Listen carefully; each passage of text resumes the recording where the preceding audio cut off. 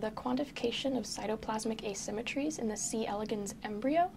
So what we did was we looked at specific proteins in the C. elegans worm. It's a microscopic dirt worm, and we quantified those intensities to see how the proteins engage in the early embryo, so right after zygotic division.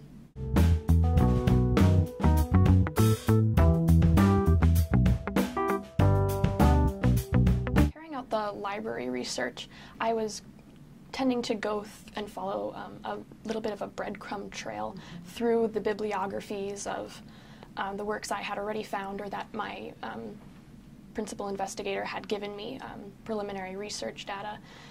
And I think it was surprising to find things like I found an honors thesis from a number of years ago that was actually written by one of the vanguards in the field of genetics in C. elegans right now. So finding that was surprising and very reassuring, because a lot of my trails that I followed didn't lead to anything that was specifically relevant to my topic.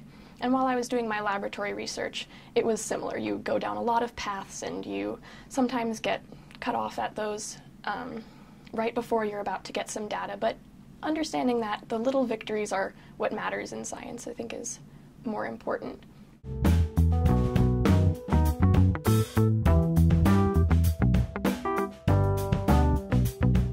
It was fantastic. I've been working in this particular lab for the past 2 years, and my research mentor always has time to talk to me. I can always knock on his door, and he explains things to me about what it's like to work in science or about the topic of my research, and I always can ask him things that are relevant to the data I'm collecting, or even general things like what should I be doing for internships, or what should I be trying in the future to really understand many facets of science. And he's always extremely helpful and approachable. It's wonderful to work with him.